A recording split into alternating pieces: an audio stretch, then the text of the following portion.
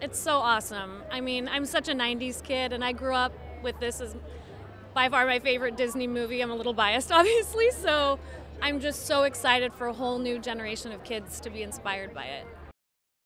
My love for that girl, I can't even tell you. In addition to being such an incredible performer and singer, she's such a beautiful person, and I was lucky enough to have gotten to London a few weeks before we started shooting, and we just spent time together and actually became genuine friends. She's one of the dearest friends I have now, and so I think that camaraderie and that chemistry was luckily organically established before we started shooting, and hopefully it translates in the film.